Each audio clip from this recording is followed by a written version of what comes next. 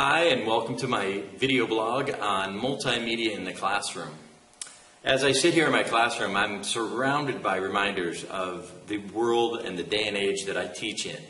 I have laptop and desktop computers, I have my video document viewer, my digital microscopes, my computer-based lab equipment over in the lab office. And really, when the students get here, that just gets multiplied. They come in with their iPads and their iPods and their smartphones and are basically connected to their friends and family and the rest of the world, however much they would like to be and whenever they would like to be. So with all of this information and technology available, it sort of begs the question, is it beneficial to my students and their learning to incorporate this into my classroom experience? The fact is, there are downsides to technology. Many a time I've come in with a tech-based lesson plan only to find out that the internet connection is down that day or somebody else has signed out the laptops. That said, there are a great many benefits to bringing technology into the classroom, especially in the form of multimedia. Multimedia in the classroom can mean a great many things. As Robley and Doring allude to, the term multimedia simply means many forms of media. This can be video, images, sounds, any kind of media that incorporates more than one mode of learning. The number of ways such multimedia can be incorporated into the classroom is as diverse as the media itself. There are some key benefits at the core of multimedia, however. First of all, it's engaging. Students respond to it because it's exciting, it's new, and it's out of the norm. Second, multimedia allows information to be internalized through different channels. It's not just reading text, it's reading and hearing, or reading, hearing, and seeing it enacted. This allows for better retention. Multimedia allows for flexible modes of learning. An excellent example of this is the work of Aaron Sams and Jonathan Bergman. These chemistry teachers asked the question, what is the best use of our face-to-face class time in chemistry?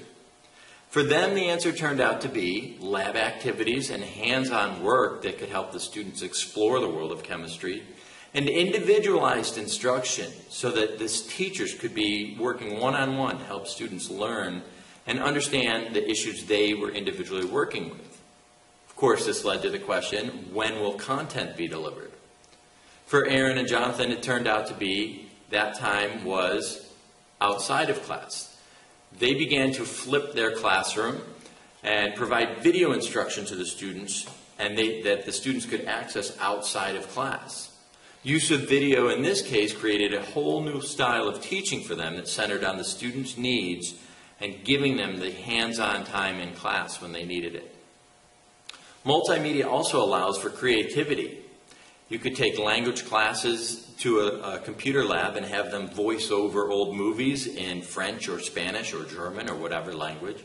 Teachers can incorporate animations they create into their lessons. And gaming can be used to help students review material both visually and auditorily. Through the incorporation of multimedia, students can create real products that they're proud to give out to the world and share with their classmates, their parents, and really everybody else. This increases both motivation and energy levels in the classroom. As you can see, there are many benefits to incorporating multimedia in the classroom. I would go a little further and even say that the use of multimedia is not just beneficial, it's necessary. In her section in this book, 21st Century Skills, Cheryl Lemke states that students that learn through means that incorporate multiple forms of media, that is multimedia, outperform their counterparts that are learning through single modes. Clearly, if multimedia improves both understanding and performance, it is worth investigating. Lastly, I would say that students today are surrounded by multimedia in just about every aspect of their lives. As teachers, it falls, at least in part, upon us to help them learn to navigate and make sense of this world. If information is inundating them constantly, they need to learn the skills to make sense of it.